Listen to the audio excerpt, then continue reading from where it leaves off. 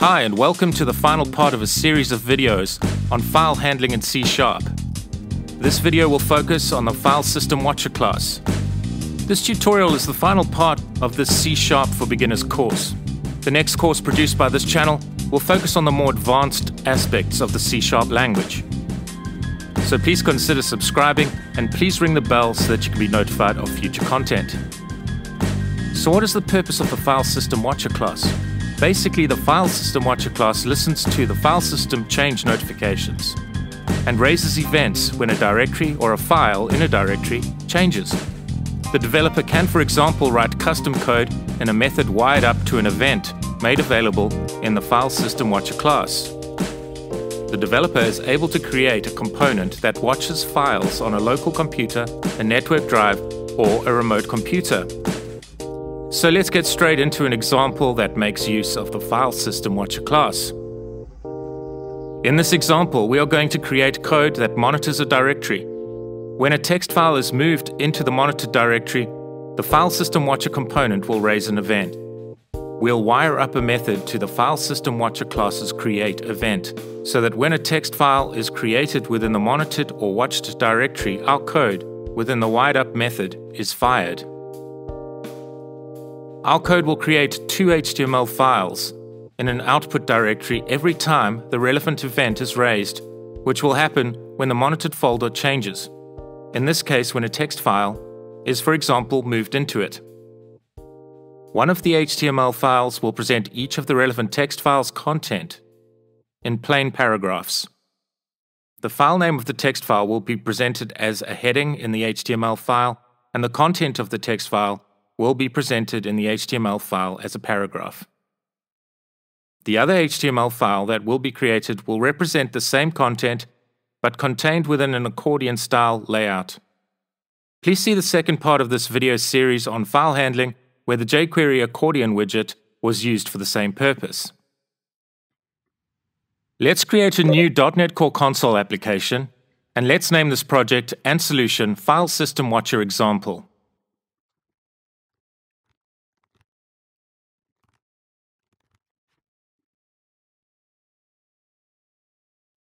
Let's create two private static read-only variables at the top of our class.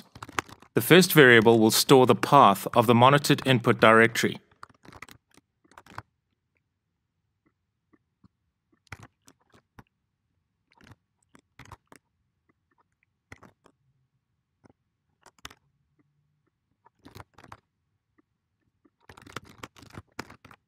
The second variable will store the path of the output directory where our two HTML files will be created.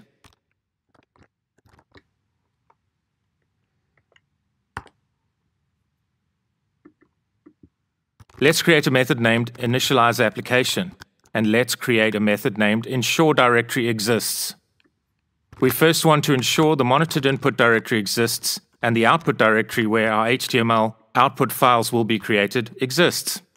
So the ensureDirectoryExists method accepts one argument that contains the relevant directory's path. If the relevant directory does not exist, this method will create the directory. So let's call this method twice within our initializeApplication method. Once to ensure that the input directory exists, and once to ensure that the output directory exists. Let's write code to call the initializeApplication method from our main method.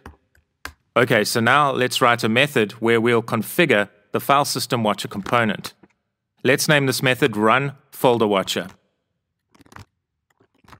It accepts one string argument, which will contain the path of the directory we wish to monitor. Let's wrap the instantiation of the FileSystemWatcher class in a using statement. The using statement ensures that the dispose method is called even if an exception occurs within the using block. You can achieve the same result by putting the object inside a try block and then calling dispose in a finally block. In fact, this is how the using statement is translated by the compiler. For more information on the iDisposable interface and the dispose method, please navigate to the following URL.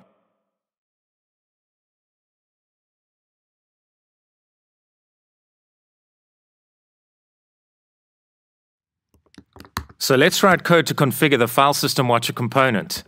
Let's set the path property to the directory we want the FileSystemWatcher component to monitor. We must then set the notification filter property. The FileSystemWatcher component is set to watch for changes in last write and last access time, the creation, deletion, or renaming of text files in the directory. The bitwise OR operator is used to add the relevant values together before the total value is assigned to the notify filter property. Let's then set the filter property to star.txt so that files with other extensions are ignored. This application is only interested in text files that appear within the monitored directory, the input directory. Now we can wire up a method that will contain our custom code to the create event of the FileSystemWatcher component. And we can use Visual Studio to generate this method with the correct method signature. Let's do this by hovering our mouse pointers over the red squiggly line, then clicking Show Potential Fixes, then Generate Method Program.onChanged. We have essentially wired up our onChanged method to the create event provided in the FileSystemWatcher class. So for example, if we move or copy a text file into the monitored directory, our onChanged method will fire. The onChanged method is where we can apply our custom code, i.e. code that will run when a text file appears in the monitored directory. Let's then set the FileSystemWatcher component's enable raising events property to true. Let's write code to allow the user to quit the application by entering the Q key.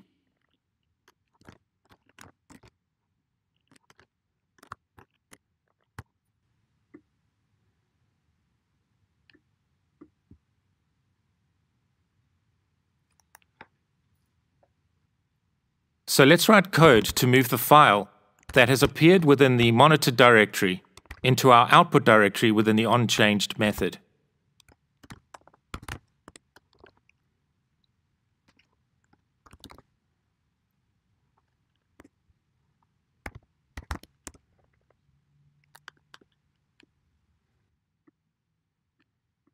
Let's then call the run FileSystemWatcher method from our main method.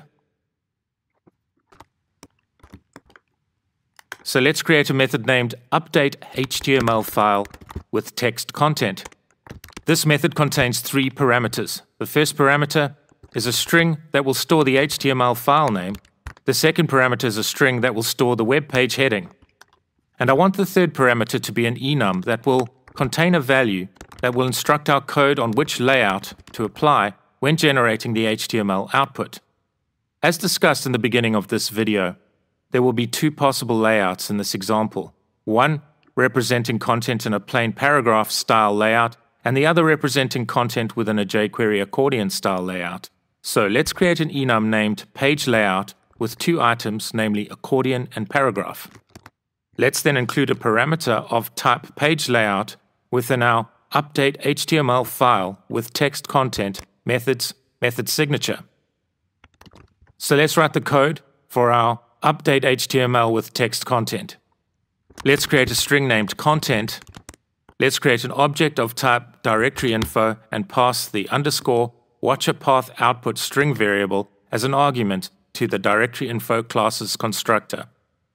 The underscore watcher path output variable contains the location of where our code will move our text files to and where the HTML output files will be created. Then let's create a variable named files to store references to all the text files that have been pushed by our code from the monitored input directory into the output directory. The array named files will point to an array defined as the file info type. Notice that we are passing star.txt as an argument to the getFiles method. We are only interested in processing text files. Let's instantiate an object of type StreamWriter within a using statement.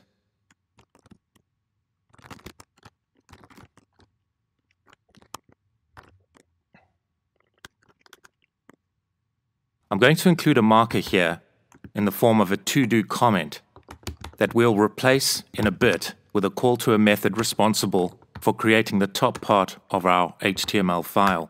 Then within a for each loop, we want to open each of the text files within our output directory and read their content into our content variable.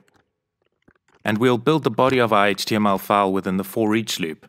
So let's include a to-do comment that we'll replace in a bit with a method that will build the body of the relevant HTML output file. And then outside the for each loop, we'll create a to-do comment that we'll replace in a bit with a call to a method that will write the bottom part of the relevant HTML output file. So now I'm going to navigate in my browser on my Mac to the GitHub repository that stores the code we created in the second part of this video series on file handling. So I'm going to copy three methods, namely add top HTML, build HTML body, and add bottom HTML to the clipboard.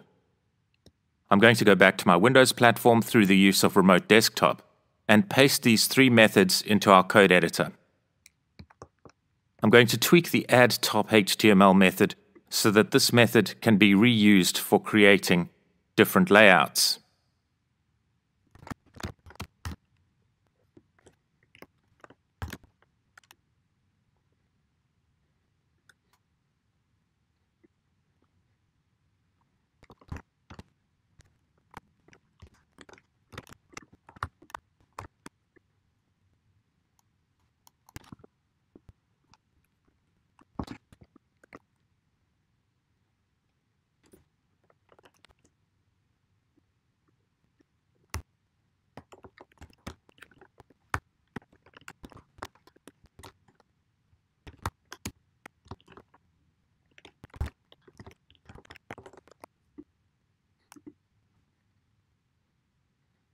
Right, so let's replace the to-do comments we created in our update HTML file with text content method with the relevant method calls.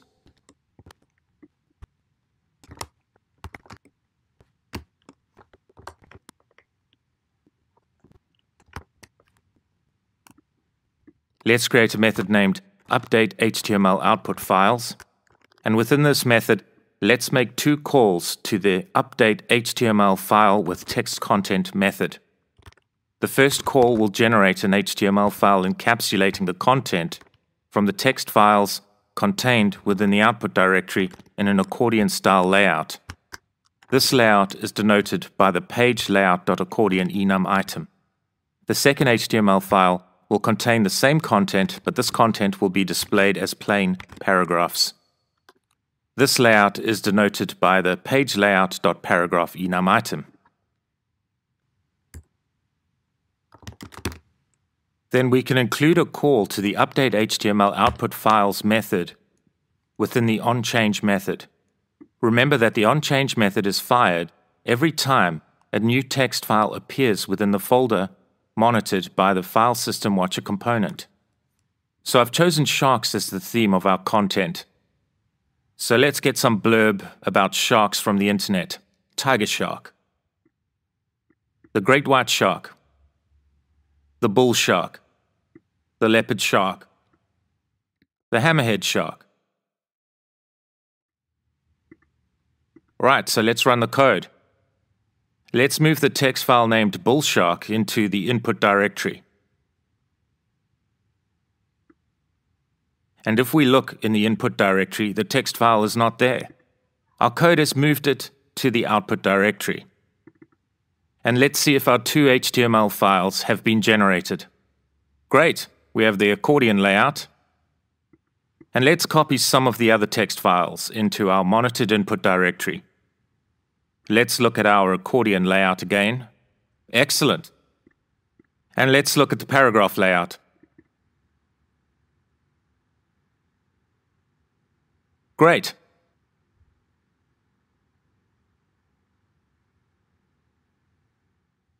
Now, for good measure, let's add one more text file. Let's name it cow shark. Now let's put in a breakpoint in our onChange method before we copy the text file to the monitored input directory. Let's run the code.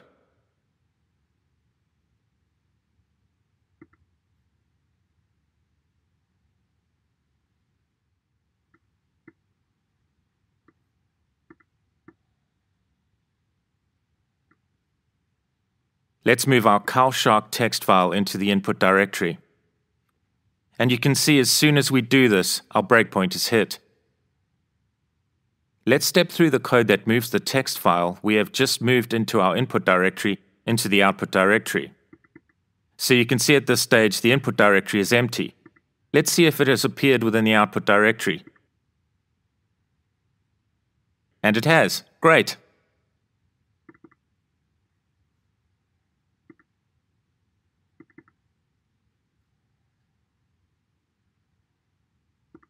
You can see that the content on cow sharks has not yet been included in our HTML file at this stage.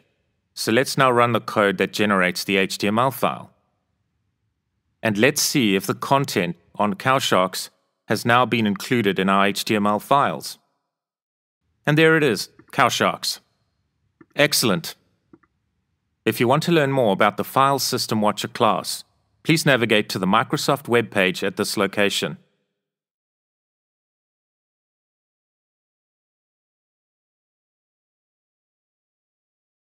We looked at how using the standard libraries can ensure that code can be written once and run on multiple .NET runtimes, for example versions of the .NET Framework, .NET Core, and Mono.NET runtimes. We created code that could traverse a directory and read content from multiple text files using the StreamReader class, and code that could create text files and append content to text files using the C# StreamWriter class. We implemented code using the FileStream, binary reader, and binary writer classes for reading from a binary file and writing to a binary file, as well as randomly accessing data within a binary file. We also implemented code to update records stored within a binary file.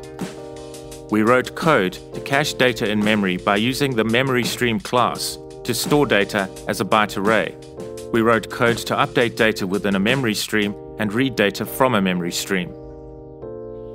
In our final video, we implemented the FileSystemWatcher class to implement code that monitored a specified directory for changes. We then implemented custom code that fired when a relevant change to the monitored directory occurred. I hope you have enjoyed this video series on C# file handling. And for those of you who have gone through the entire C# for Beginners course, well done for making it all the way to the end. In the next course, we'll explore the more advanced aspects of the C# language.